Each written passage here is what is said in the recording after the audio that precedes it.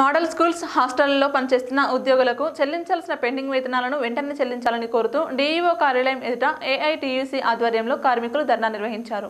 నగరంలోని DEO కార్యాలయం ఎదుట మోడల్ స్కూల్స్ హాస్టల్స్లలో పనిచేస్తున్న కార్మికులు ఆందోళన చేపట్టారు. జిల్లా వ్యాప్తంగా ఉన్న మోడల్ పాఠశాలలు హాస్టళ్లలో care taker, ANM, head cook, assistant cook, watchman తదితర విభాగాల్లో పనిచేస్తున్న తమకు చాలీచాలని వేతనాలను చెల్లిస్తూ 24 గంటలు పనిచేయించుకుంటున్నారని ఆరోపించారు.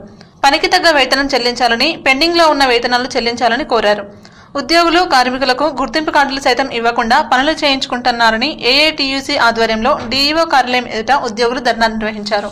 తమ డిమాండ్లతో కూడిన వినతి పత్రాన్ని DEOకు అందించారు. ఈ సందర్భంగా AITUC జిల్లా ప్రధాన కార్యదర్శి ఓమయ్య మాట్లాడుతూ మోడల్ స్కూల్స్ హాస్టళ్లలో పనిచేసే ఉద్యోగులకు, కార్మికులకు పెండింగ్ లో ఉన్న వేతనాలు చెల్లించాలని, 8 గంటల పని విధానం అమలు చేయాలని డిమాండ్ చేశారు. సిబ్బందికి గుర్తింపు కార్డులు, ఉద్యోగ నియామక పత్రాలు ఇవ్వాలని, అలాగే PF, ESI సౌకర్యాలు కల్పించాలని కోరారు. AITUC ఆధ్వర్యంలో మోడల్ హాస్టల్లో పనిచేస్తున్నటువంటి కేర్ టేకర్లు, ANMలు, వాచ్మెన్లు, కుక్లకు సంబంధించినటువంటి సమస్యలు పరిష్కరించాలని DEO ఆఫీస్ ముందు ధర్నా నిర్వహించడం జరుగుతూ ఉన్నది.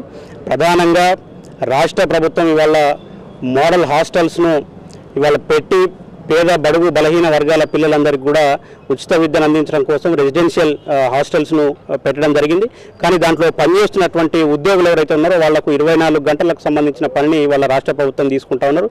8 గంటల పని దినాన్ని అమలు చేయాలని, వాళ్లకు సమాన పనికి సమాన వేతనాన్ని అమలు చేయాలని, అదే రకంగా ఏప్రిల్, మే నెలలో ఇవ్వాల్సినటువంటి పెండింగ్ వేతనాలు ఏవైతే ఉన్నాయో వాటిని ఇవ్వాలని చెప్పేసి వాళ్ళకి అపాయింట్మెంట్ లెటర్స్, ఐడెంటిటీ కార్డులు, గుర్తింపు కార్డులు ఇవ్వాల్సిందిగా అనేక సందర్భాల్లో AITUC ఆందోళన చేసినా నేటికి సమస్య పరిష్కారం చేసినటువంటి పరిస్థితి లేదు.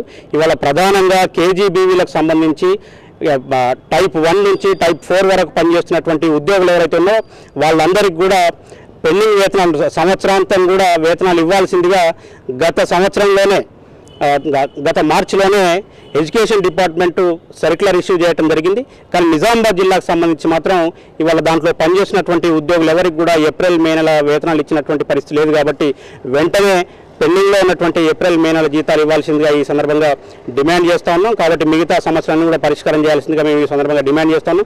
పక్క రాష్ట్రం ఇవాళ ఆర్థికంగా వెనకబడ్డటువంటి రాష్ట్రం, ఆర్థికంగా దివాలా తీసినటువంటి పక్క ఆంధ్రప్రదేశ్ రాష్ట్రంలో కనీస వేతనాలని, సమాన పనికి సమాన వేతనాలని అక్కడ ఉన్నటువంటి ముఖ్యమంత్రి గారు అమలు చేస్తూ ఉన్నారు.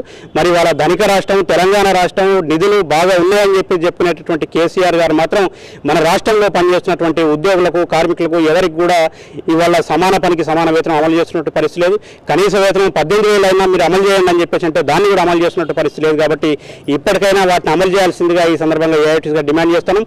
లేకపోతే అవసరమైతే సమ్మెకు పోవడానికైనా ఇవాళ మోడల్ హాస్టల్స్లో పనిచేస్తున్నటువంటి ఉద్యోగులు, కార్మికులందరూ సిద్ధంగా ఉన్నారని చెప్పేసి ఈ సందర్భంగా రాష్ట్ర ప్రభుత్వానికి, అధికారులకు హెచ్చరిక చేస్తా ఉన్నాం. మేము 2015 నుంచి మోడల్ హాస్టల్లో జాయిన్ అయినాం కేర్ టేకర్గా.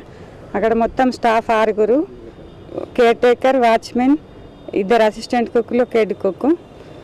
ఇంతవరకు మా సాలరీస్ పెరగలేవు, మాకు ఐడెంటిటీ కార్డ్స్ లేవు, ESI, PF సౌకర్యాలు కూడా లేవు, సాలరీస్ పెంచుతలేరు. మళ్ళీ మాకు 12 నెలల జీతం కూడా అమలు చేయడం లేదు.